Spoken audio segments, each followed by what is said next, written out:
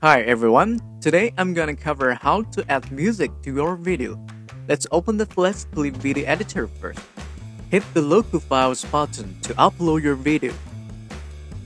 After your video is loaded, you can trim your video duration and add it to the storyboard. Now press the music icon on the left toolbar. You can use FlexClip stock music or upload your music from the computer.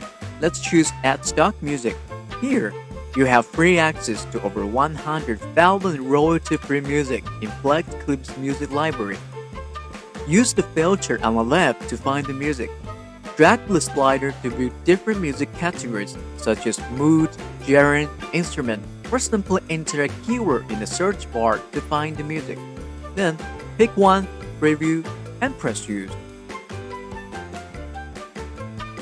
Next, you can further customize the music by trimming it.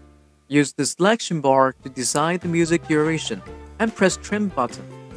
You may also drag the slider to adjust the music volume or use the loop playback feature. If you don't like it, simply remove it and look for a new one.